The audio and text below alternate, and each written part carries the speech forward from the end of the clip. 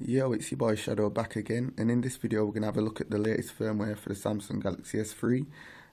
This firmware is supposed to bring a lot of bug fixes and stability to the phone.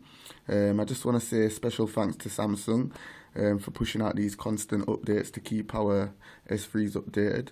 So anyway, the first thing I've noticed with this update is when I pull down the notifications, we get this shortcut toggle going across the top here, so we can either select auto for the brightness, or we can either move the slider up or down to change the brightness to however we want it.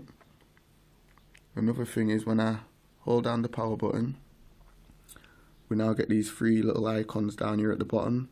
I think it's for the volume, so we can either put it on silent. I think that's for vibrate, I'm not too sure. Also on the AccuWeather widget here, we now get this little clock, which wasn't there before. When I go into settings, the kernel's being updated. So this is the kernel version, and also the baseband's being updated as well.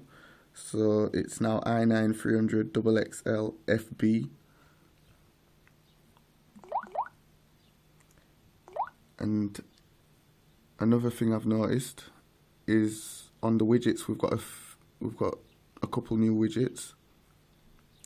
Got this new digital clock. I think this clock's new, I'm not too sure. We've got a dual analog clock and a dual digital clock. So yeah, that's about it for the video. You can either check for this update manually by going to settings, about device, and software update. If it's not showing up, you can also download it from keys.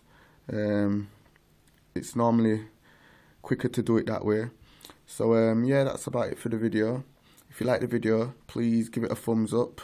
Also drop a comment in the section down below if you've got any questions, and see you in the next video. I'm out.